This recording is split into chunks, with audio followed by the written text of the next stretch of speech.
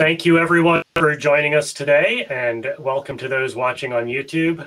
Today, we have a number of technical sessions around the CentOS project, and our third session today is Prarit and Don, I'm sorry, who will be speaking about contributing to the CentOS-Stream kernel. Thank you so much for presenting today. Hi, everyone. I'm Prarit Bhargava, Red Hat Kernel Workflow Lead and Distinguished Engineer at Red Hat. And with me is Don Zickus, the Red Hat Workflow Project Lead. And we're going to be talking about our plans for contributing to CentOS-Stream kernel today. Just a quick agenda overview. We're going to talk about the current and future state of the CentOS kernel development, as well as how we think contributions are going to be handled to the CentOS kernel. There are some restrictions on contributors, and we'll discuss those as well. We have some demos planned for the end, one for our tools and a slide demo for CKI. And then we'll hopefully have some time, hopefully, for Q&A. I'm going to start by talking about what the workflow was and how RHEL and CentOS were created. I'm sure this workflow is familiar to all of you as the way that CentOS, and not specifically the kernel, has traditionally been built. However, and as the title of this presentation suggests, I'm going to focus on some kernel things. This might be a bit repetitive for some of you, but I think it's important to understand how we were building the RHEL kernel and the CentOS kernel to show what we're planning on changing and improving. This first slide is very simple. It just shows the upstream kernel. We all know what the upstream kernel is. There's a mailing list where people contribute from many different companies and by themselves. The code is a constant state of improvement, and those improvements are merged into a tree managed by Linus Torvald. That tree is commonly referred to as Linus's tree or the upstream tree. It's hosted on the Git server on kernel.org. There's a project that was introduced roughly 2 years ago called Kernel Arc. This kernel project is constantly being rebased against kernel.org or Linus's tree. It pulls in all the upstream changes on a near weekly basis. This project is a combination of two things. The first is the Fedora kernel. It has configs to build configs and scripts to build RPMs, not yet upstream fixes in some cases, and a few other things for the Fedora kernel. This kernel is the one that's included in Fedora Rawhide. You can download it directly from fedoraproject.org's Koji server. It's also the place where you can now get an upstream-facing version of the RHEL kernel. We call it the Always Ready kernel, or ARC, and hence the project's name. Both kernels are maintained from the same Git repository and have the same kernel versions. Of course, the release is different. Kernel Arc has a maintainer, Justin Forbes, who continuously merges Linus's tree into the Kernel Arc project. He simultaneously maintains both the Fedora and Arc configs to create two separate kernel builds. Speaking of the configs, the Arc kernel has the configs that match what we expect the next major release of RHEL to contain, and contains some out-of-tree patches that both Fedora and RHEL require. This has caused us internally within Red Hat to do a significant amount of work to find maintainers for a bunch of unmaintained areas within the RHEL kernel. The Kernel Arc project also will contain Red Hat-specific changes that we need to make RHEL, well, RHEL.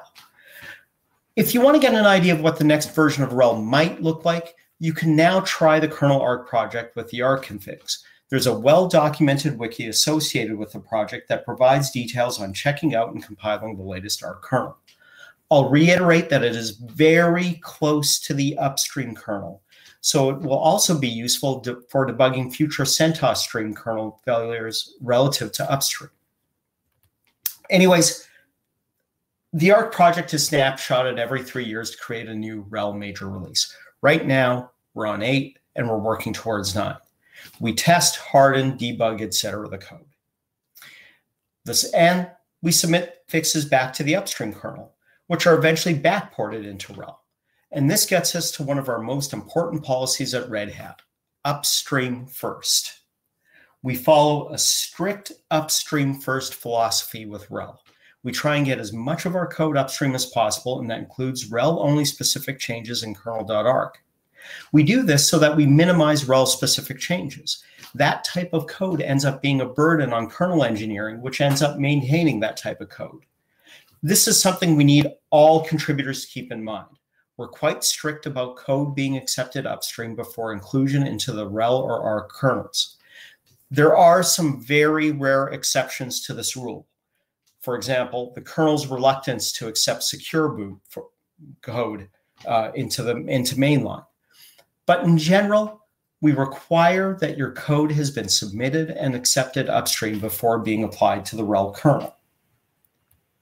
Back to the model. As I was saying, Red Hat creates a major release every 3 years, and this slide shows that Red Hat creates minor releases every 6 months. These minor releases contain fixes and features backported from the upstream kernel. We do have some restrictions on features that we can take, but I'm not going to get into that today. It's really out of scope for this presentation.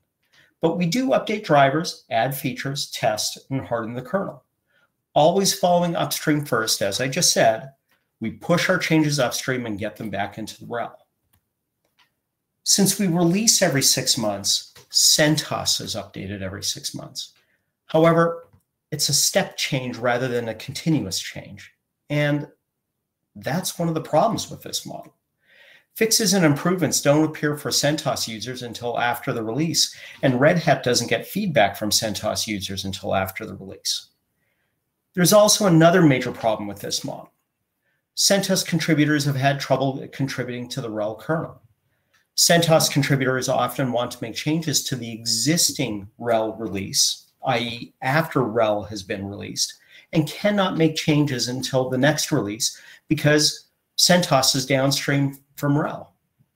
We cannot fix these problems while RHEL is the bleeding edge of development. Something needed to change in order for us to make, not take, advantage of the widespread CentOS community.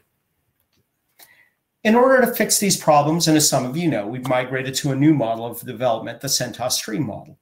This is a new way of creating RHEL and CentOS-Stream, and we're trying to solve the problem of external contributors and testing feedback. In this model, the top 2 sections between kernel.org and Fedora ARC are exactly the same. Nothing's changed here. Just in the maintainer, rebases kernel ARC upstream, adds some Red Hat specific code changes, configs, etc., and builds RPMs that can then be downloaded from Fedora's Koji. What is now different is that instead of creating a new RHEL kernel every 3 years, we're creating a new CentOS-Stream kernel every 3 years, so that more contributors and testing can be reported by the community as well as Red Hat partners. In other words, we flipped CentOS-Stream and RHEL around. This means all development will now occur on CentOS-Stream, and every 6 months, Red Hat will snapshot an internal copy of CentOS-Stream and release that as a new RHEL. That makes CentOS-Stream the bleeding edge, and it's now public. This will make it easier for CentOS users to report bugs, provide input on the release, and test. A quick side note. CVEs, or security fixes, in the bottom red box will first be applied to RHEL, and once they are made public, CentOS-Stream will be updated with new packages. We're still sticking to upstream first here. Our fixes will go to kernel.org and be backported into CentOS-Stream. And upstream first applies to security fixes as well. So we have 2 models, and we're migrating from one to another. What do things really look like today for RHEL 9 and CentOS-Stream? Right now, because we're still rebasing the CentOS-Stream kernel against upstream, the flow of code is from kernel.org to ARC to the CentOS-Stream kernel.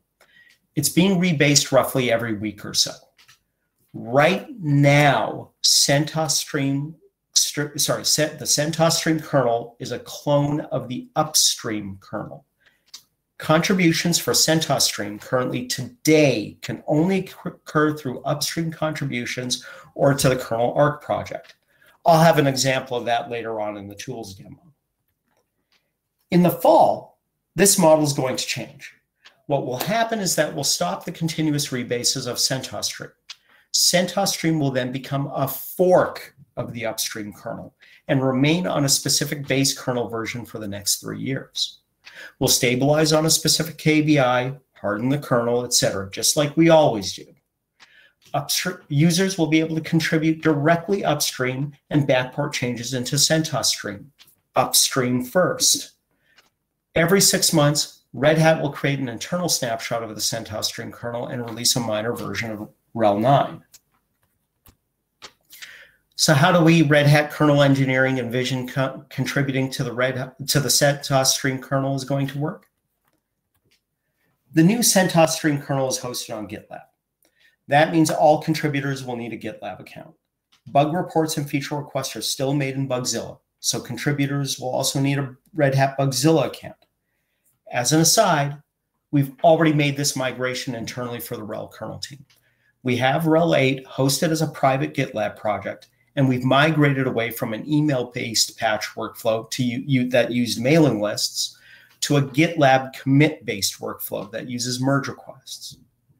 We also have very specific requirements for the formatting of commits that are submitted for inclusion to CentOS-Stream and RHEL.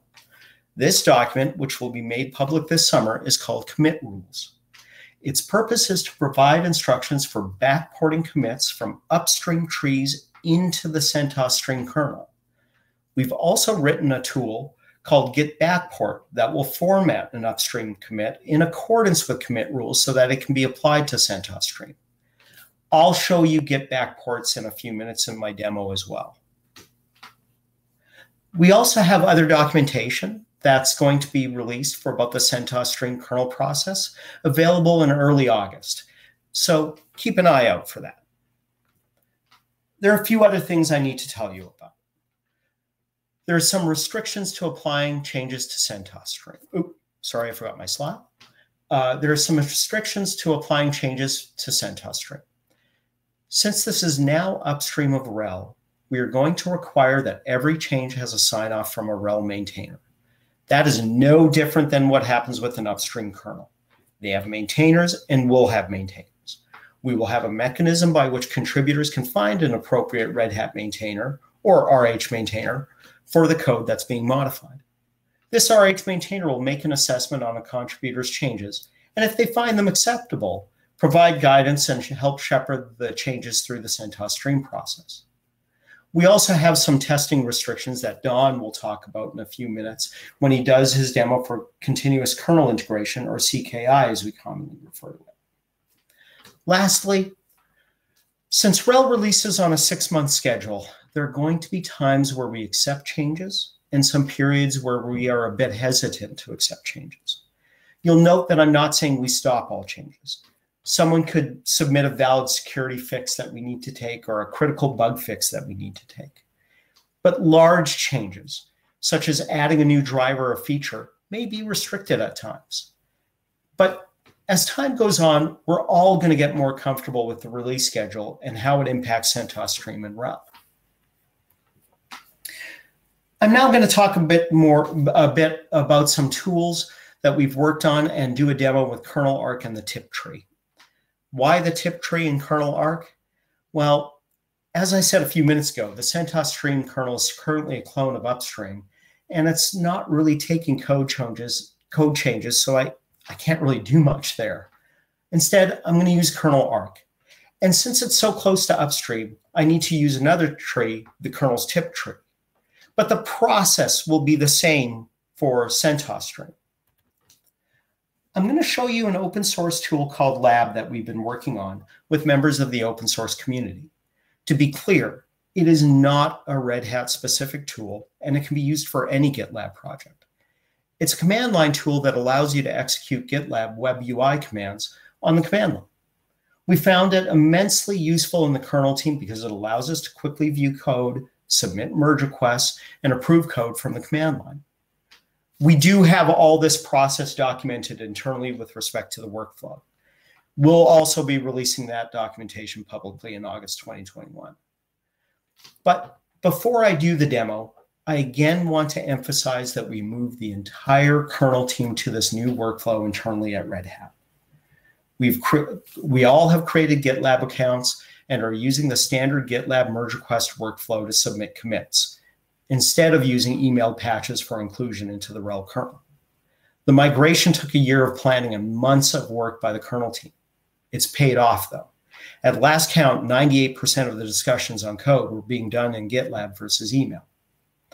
So let me get to my demo to show you how somebody can contribute. Since Arc is close to upstream, as I said, I'm going to backport a commit from Linux tip into kernel Arc. I hope everybody can see my screen, that my terminal. I'm in my copy of the tip tree, and I'm going to first show you the git backport command. And this git backport command, as I said, will do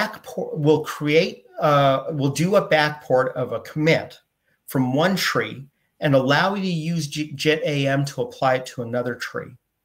There are certain things that the commit rules, that document that I mentioned earlier, requires. It requires me to sign off on a patch, to add an actual signed off by. I have to have a Bugzilla number. I also, in this case, because I'm not going with the upstream tree, Linus's tree, and I'm using tip instead, commit rules says that I also have to specify a tree. And last, I'm going to be using this -f option here for finding fixes. What that finding fixes does is when you pass in a commit into this command, it looks at the rest of the Git history to find if there are any fixes associated with it. Not only does it search for fixes, but it searches for the actual the short commit hash in other commit descriptions. So I am going to one other thing I want to show you is that these options can also be set in your global config. I have fixes set to look for fixes and a sign off, and one other option called short. I've saved a commit ID off to the side to make the search easier. And I'm now going to backport this. I'll call it the commands in a second. I see what I screwed up already. You can never type when other people are watching. -T to identify the tree came from. Find some fixes, add my signed off, and this is the Bugzilla, and this is the hash that I'm going to backport. That creates this file, and I'm going to show you that file. And you can see it creates a GitAM applicable patch. It says it's from me, provides a subject, has the Bugzilla number that I specified, which was 1, 2, 3, 4, 5, 6, 7, 8, shows the upstream tree where it came from, and then includes, if I can get it, the entirety of the upstream commit description. And lastly, adds in the signed off by from me. You can see at the bottom here is the actual backported patch. I can then switch over to my Arc tree. And just like I would with any other GitLab merge request, I first have to create a branch. I can then, again, using JIT-AM, apply the output of the git backport command. I can then, just like I would with any other merge request, push the branch to my fork. This will, with GitLab, spit out a link that says this is where I can create a new merge request for this branch. But instead, I'm going to now show you the lab command. And I can create a merge request on the command line, and I'm going to create a draft merge request just by typing lab mr create --draft. And it will do exactly what it does on the web UI. At the bottom here, you can see it's saying that I'm merging into the upstream OS build branch, and from my fork and the COMR branch. I can save that, and hopefully it will have created I can, again, it will create a merge request and give me the link. I can show that merge request to you on the command line. And there it is, exactly my merge request. I can also show you the code associated with my merge request. It'll show you the exact patches that were there. If I had multiple patches, it would show me multiple patches in this command. I can also look at a list of open merge requests. And you can see mine is at the top, which is the one I just created. It also has to-do support. So if you want to look at your to-do list, you can look at what your to-do lists look like on the command line.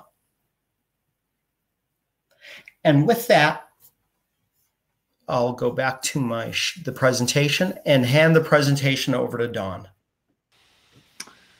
Thanks, Prarit. I think Dave Arcari's pinging me and complaining about all these draft MRs you're sending him his way as a reviewer. We'll get over it. Thanks, everybody.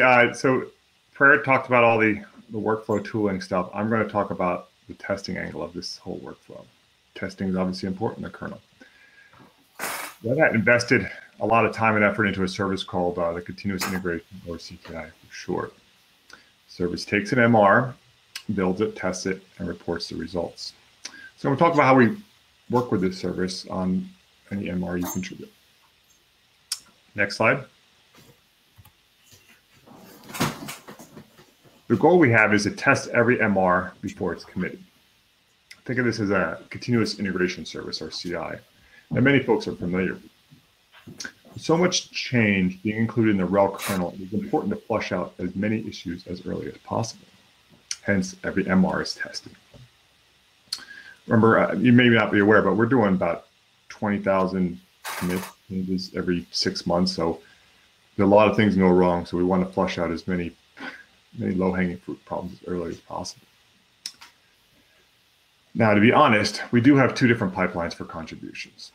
This is a new thing for us. So due to security concerns, we have an external contributors pipeline and an internal one. The Red Hat, so the external contributors one, Red Hat restricts what test platforms we use by those MRs. We don't want you using internal reps, the internal services or machines just yet.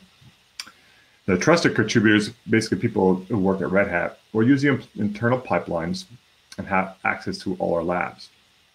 However, if a Red Hat developer pre-reviews the external MR and deems it safe, he has the ability to click a button and move the MR to internal labs for a more broader selection of tests and machines.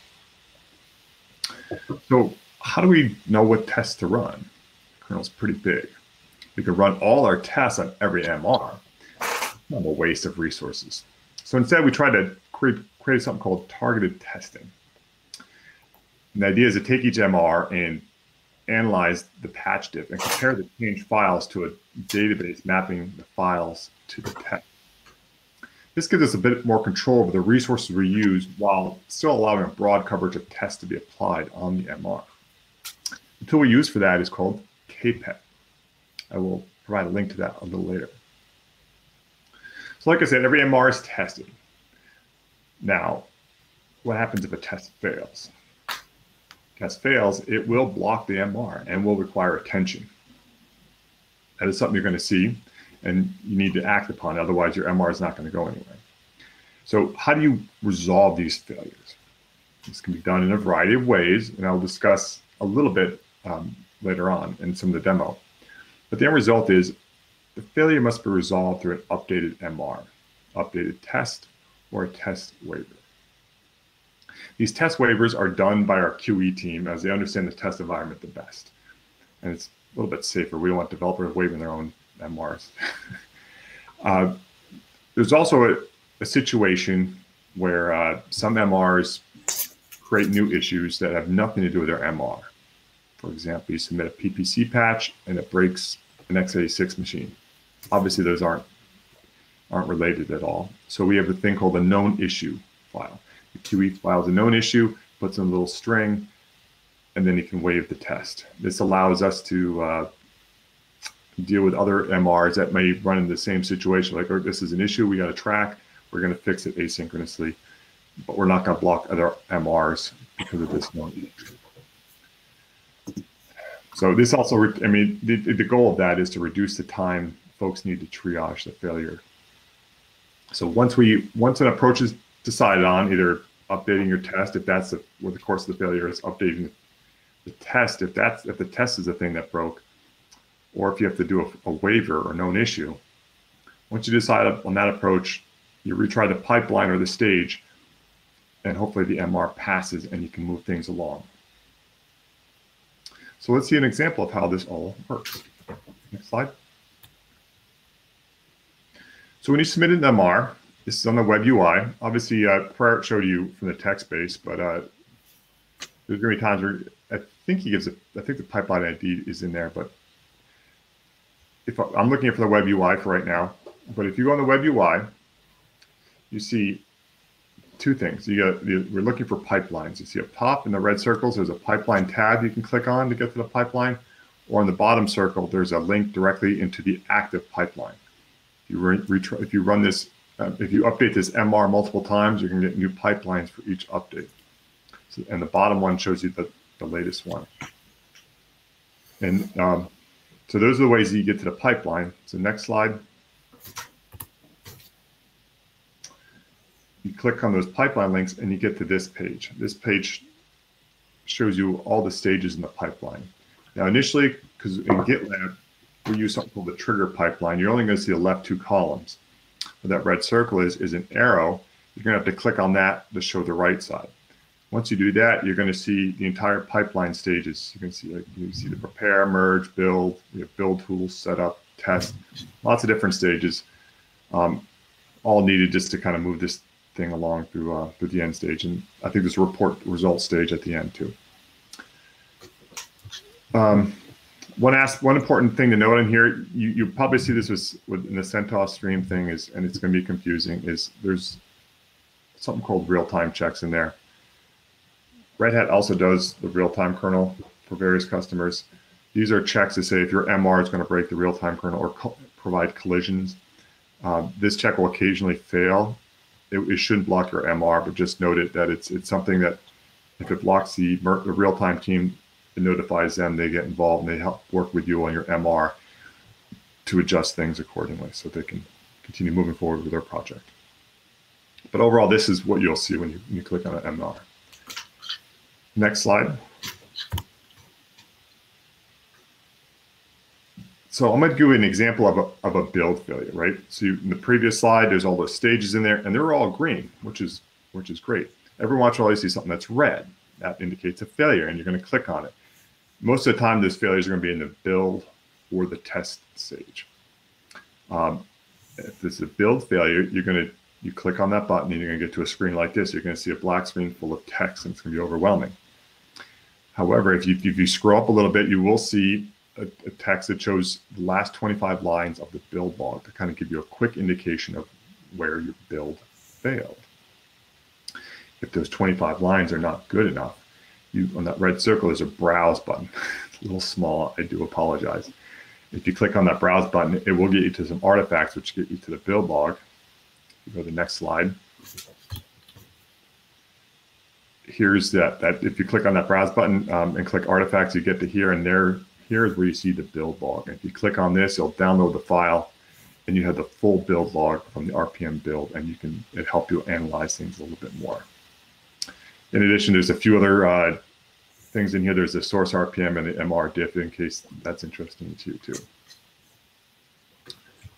Next slide. So the other scenario is, a common scenario is a test failure. It happens a lot. So what do? You click on the red test button and you come to a screen like this. And once again, there's going to be lots of text and it's going to be overwhelming.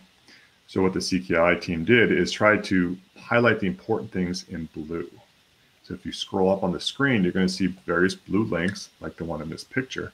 And these are going to indicate, these are links you click that are going to lead to log files that will help you determine what failed in the test. If that's not good enough, or you need a broader set of failures, you can browse in the link. You can browse those artifacts too. Where the red circle is, there's a browse button. You click on that. Next slide, please.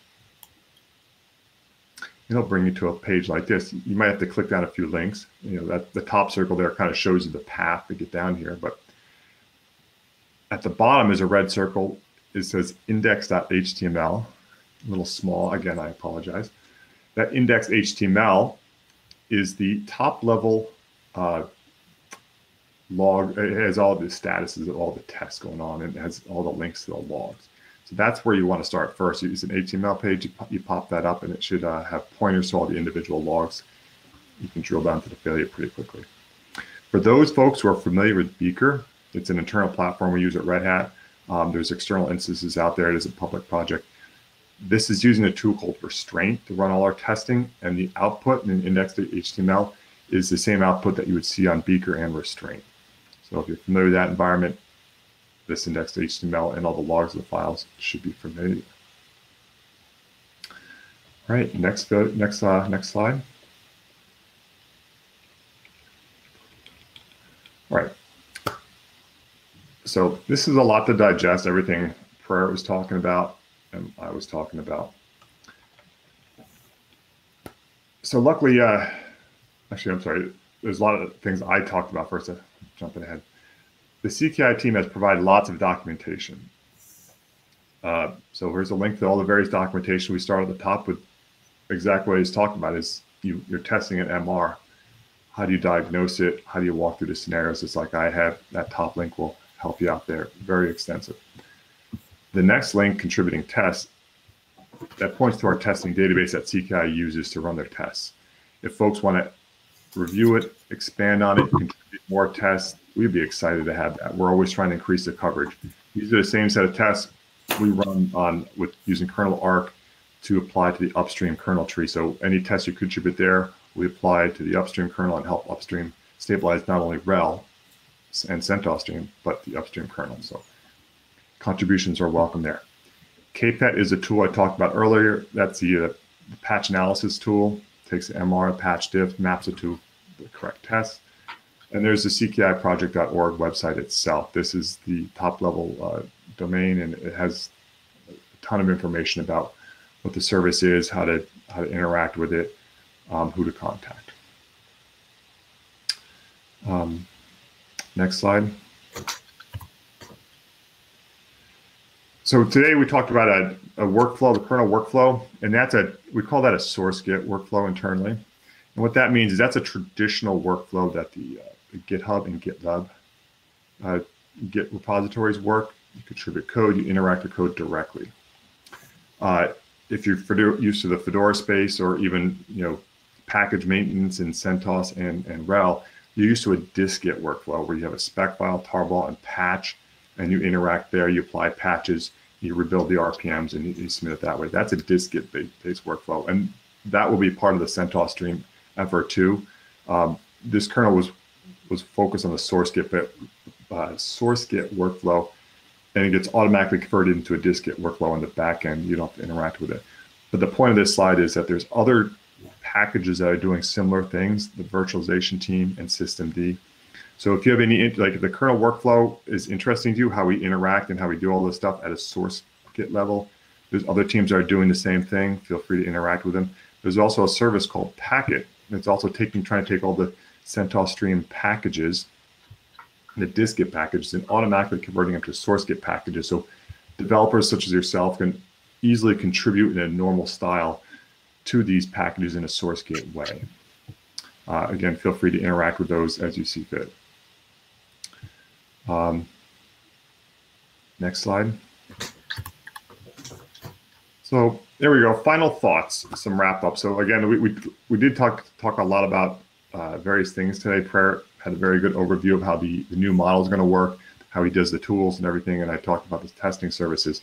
So we just wanted to kind of just quickly summarize or highlight some of the key points of this whole talk. Again, CentOS-Stream is bleeding edge. Okay, all our RHEL development is going to happen in CentOS-Stream first before it lands in RHEL. kernel arc is the place to be right now for emerging RHEL 9 kernels. If you contribute to kernel arc right now, it's going to land in CentOS-Stream 9.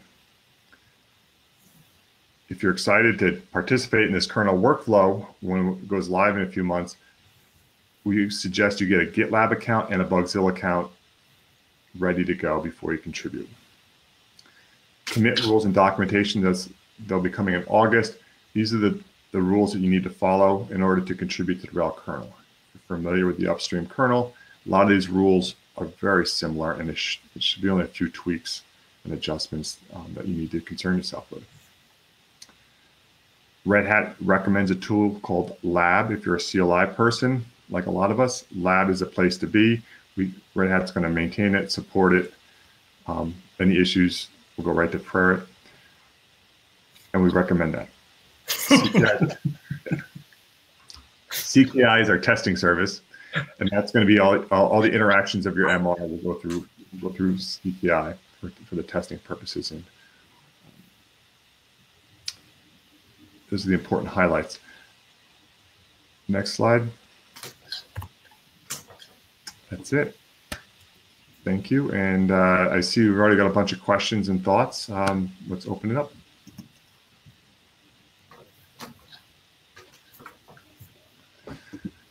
Should I read the questions, or is Rich?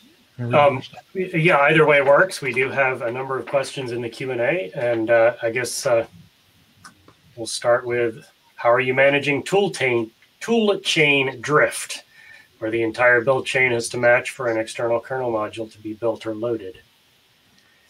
That's easy. Then K-sims.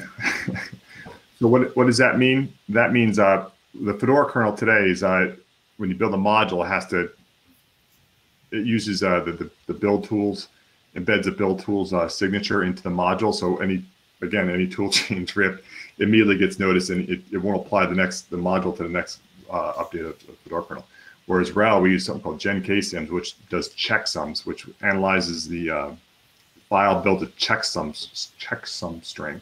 The idea is if the tool chain updates itself, as long as that checksum isn't changing, which means the code drift isn't changing, the modules continue to load. And that's a core functionality of our KBI technology. Next question. I can read that. How do you see the CentOS plus kernel config be handled, assuming that RHEL kernel maintainer would reject an MR to enable, for example, a driver module? Would it just be a CentOS plus branch? Great question. I'm guessing that's where the SIGs come in. There is a CentOS-Stream SIGs. I would take it to them. We haven't really flushed that out, but that's a great question. We probably would create some sort of branch or something, but that's a SIG question, and let them figure it out. They'll come to the kernel team and we can discuss a solution. Next question. CentOS-Stream 9 is Fedora 34 based, but CentOS-Stream 9 kernel is, I'm going to guess, newer as a Fedora kernel. Why? I can take this one, Don. I mean, I just did it. Erkan, I hope I'm pronouncing your name properly.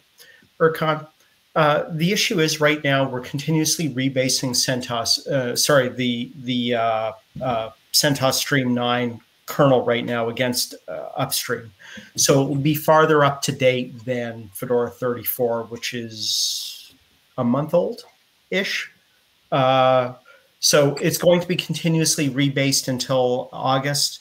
I think we're aiming at 5.15. I don't know what the number is going to be anymore.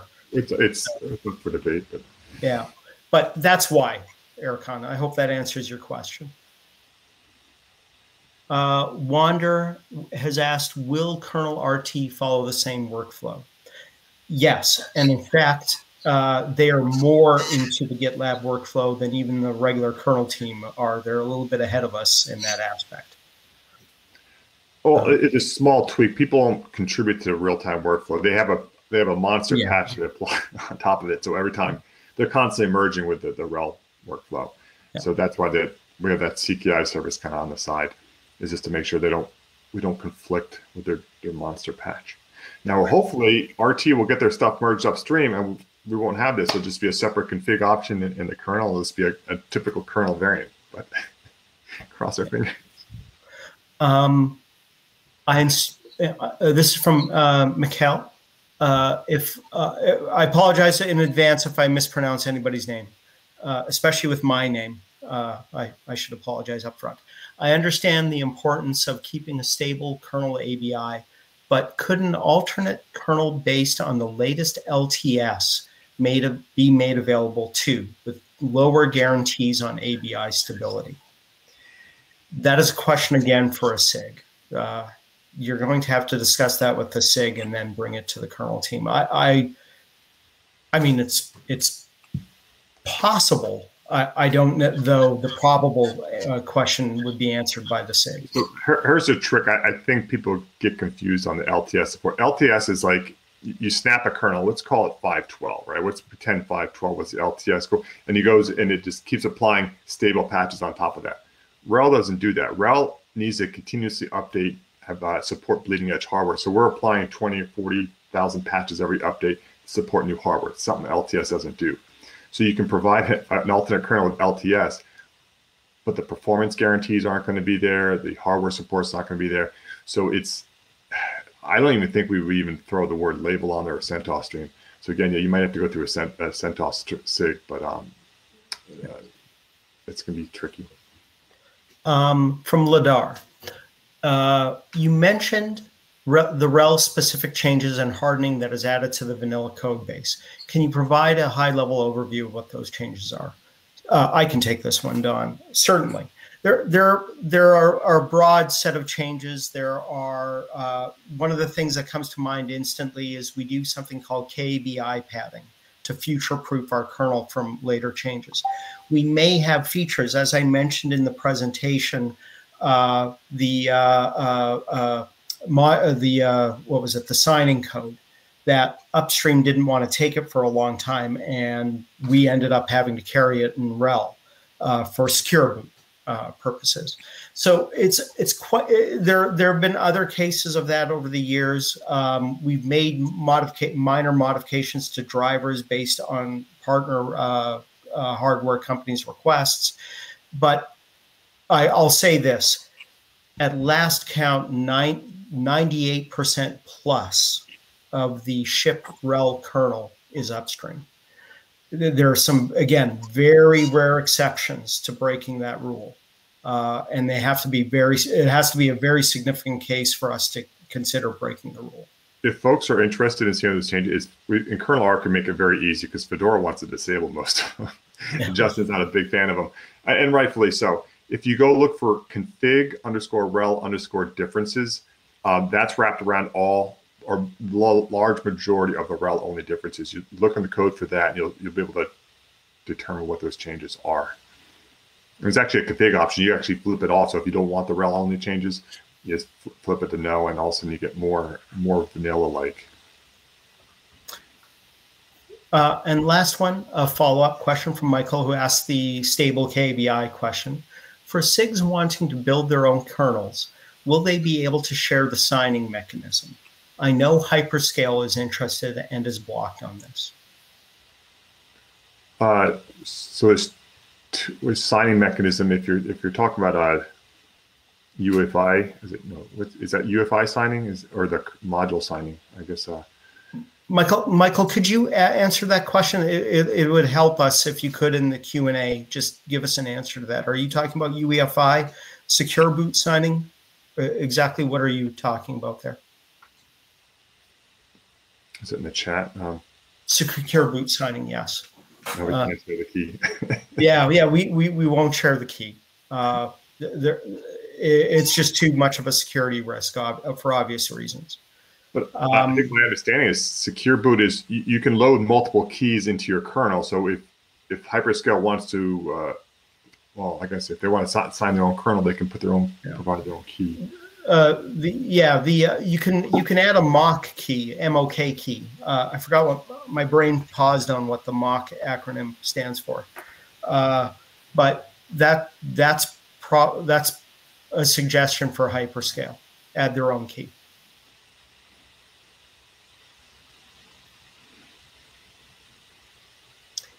Any other questions?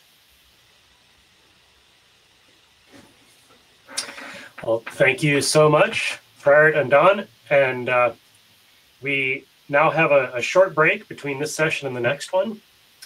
And our next session will be Mikkel talking about CentOS-Stream on the desktop, or how I learned to stop worrying and love LTS. Thank you all for attending and for your questions. Yeah, go ahead. If I say one last thing to everybody here, because this is my first CentOS dojo, and I'm 100% sure I've never met most of you. And I just want to say this from from a personal point of view. We're really excited to be working with the CentOS community, more than you would think. I think that you've long had valuable input into the way we're using effectively RHEL, that Don and I frankly lack that knowledge. And anything we can do to help out on the kernel front, please reach out to us. We try to be nice. Is the way I'll say it. Well, I try to be nice. I'm not going to say much about that Zickus character. Yeah, it's kind of shady. Only one day a week I'm nice, right? No, I'm kidding.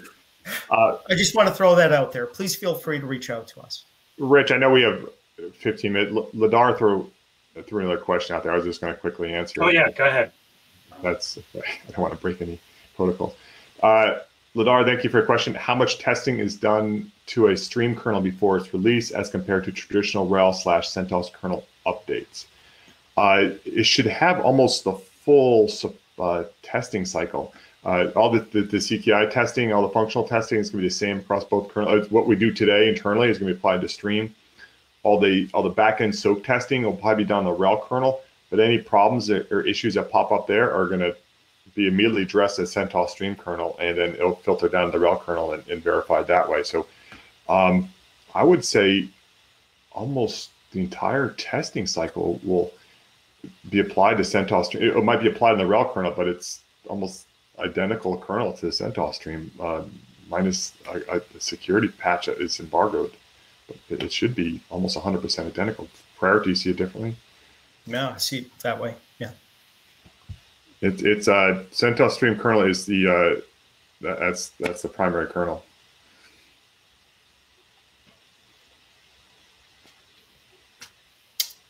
Okay, I think we're truly done. All right. Sorry, Rich. Everyone. No, that's great. So once again, thank you so much for this presentation. And thank you to everyone that attended and asked great questions. We will be resuming in just over 10 minutes. Thank you very much. Thanks, everybody.